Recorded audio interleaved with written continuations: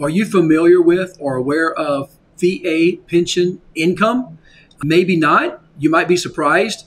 VA pension income is not really a pension at all. And it's very easy to get confused with a military pension, retirement pension. VA pension income is really just a nice way of saying welfare. What happens is when a veteran is almost destitute and really has no other means of support to provide for themselves, they can receive benefit from the VA. The VA labels this as VA pension income. So what happens is when you pull a certificate of eligibility from the VA, and this is the document that lets you know whether or not the veteran is eligible for a VA loan, if there's VA pension income, it will be listed on this document. Also listed on this document is instruction that the file has to go to VA before it funds. So the lender has to approve it, underwrite it, and approve it. And then the file has to go to VA for their review.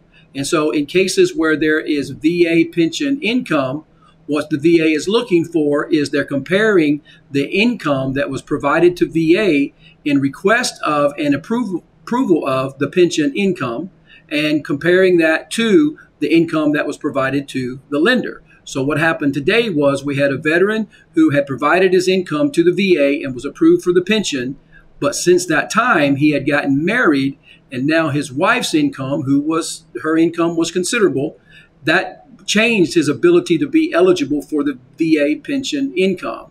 However, had we sent that file into the VA for approval and VA did their comparison, what they would have found was that the guy now makes too much money for the VA pension income. And that would have been his pension income would have been cut off.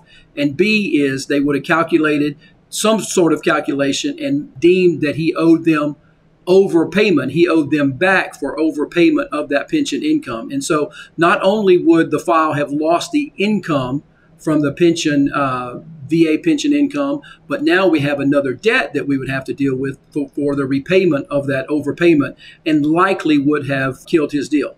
So fortunately, we're able to catch that on the certificate of eligibility and get on the phone with the veteran and come to the conclusion that we probably don't want to send that file to VA the way it is now because of the problems that may cause him in the future. So if you know of anyone who is talking about getting a VA loan and pension comes up, or VA pension specifically, it's a conversation that you definitely want to have, because once you send that file in, they're going to compare the documents provided in the approval process for the pension income with the documents provided to the lender for the approval of the home loan. And if there's a disparity between those two numbers, which likely there is, if you can qualify for a home loan, it's unlikely that you would get approval for the VA pension income. So in that case, there's a good chance that the file will get derailed and the veteran would lose their pension income as well as having to pay back the overpayment as deemed by the VA. Something to be mindful of, and